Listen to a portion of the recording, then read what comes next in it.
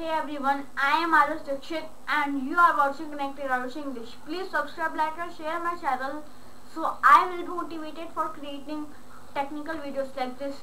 So today we are continuing our full stack of development series and today is our tutorial 18 and in this video I am going to cover units and CSS.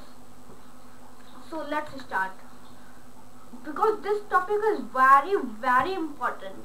So you have to watch this video very carefully because this is the main part of your CSS.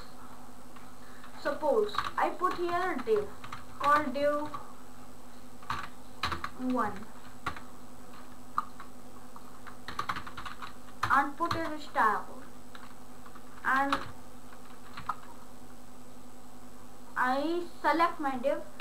Firstly, for a bit ignore this all code, this thing that I am selecting. So the matter for a time forgot the selector and just focus on its inner HTML. And let's save this and this is our web page. But we have selected it, so we will change its background color to aqua. And this is that, and we do this in every video, so that's why I'm not explaining background color. And we have a property called color. This changes the color of your text. Suppose we pass here white. See this, go here, and boom guys, we have that thing.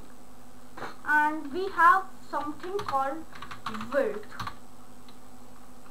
Width means, suppose we pass its width to 100 pixels and height to 100 pixels. And this is looking like this. Not this thing that I want.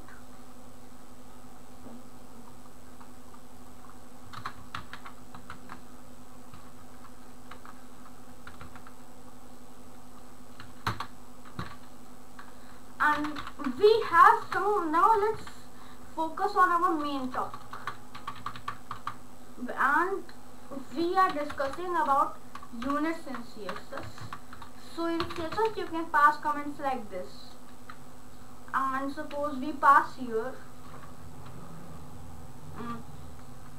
I have to prepare you a note, so I am writing this. We have two types of units in CSS: relative and absolute units.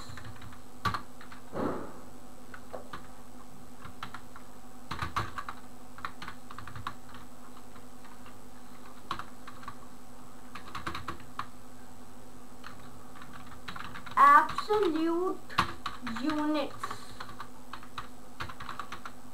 are fixed, whereas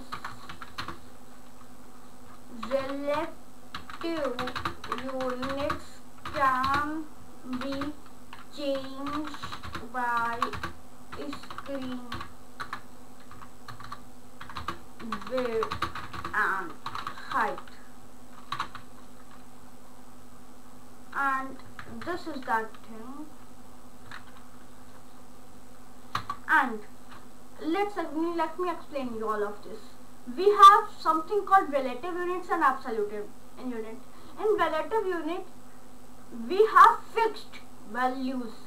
Suppose this we have pass here 100 pixels, then it is fixed. If the screen size will be changed, then it will not change. See, suppose I put here width has 100 pixels and go here. See,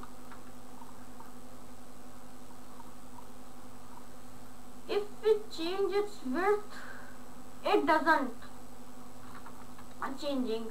But if I put here 100 em and save this, go here and see, but we want it to be 1 em.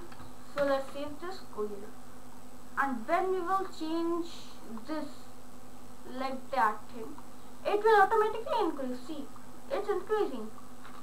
So that's why I prefer relative units instead of absolute unit.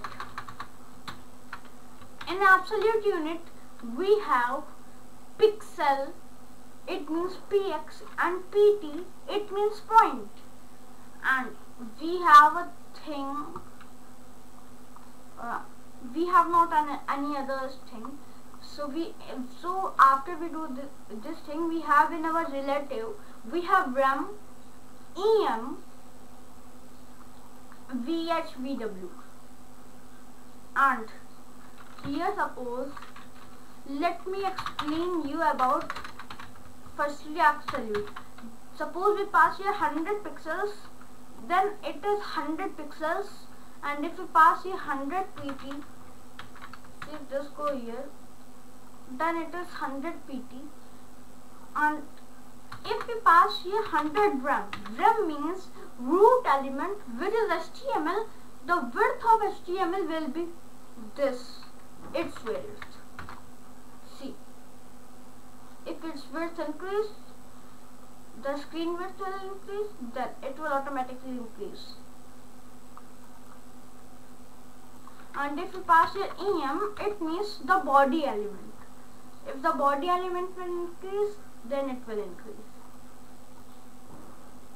And we have a thing called VHVW. VH means viewport. Suppose this is our screen and we want its 95% part, so we will put only this much. And we have a thing in it called percentage. And we have VW for width, and if you are assigning height, then you have to pass VH.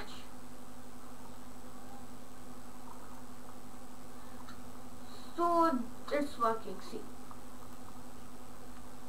when I will give it big size, it will automatically be being big. So that's it, guys. This is in the video. I hope you like this video and this concept is clear in your mind. So that's it, guys. This is in the video. I hope you like this video. Thank you, guys. Thanks for watching the video.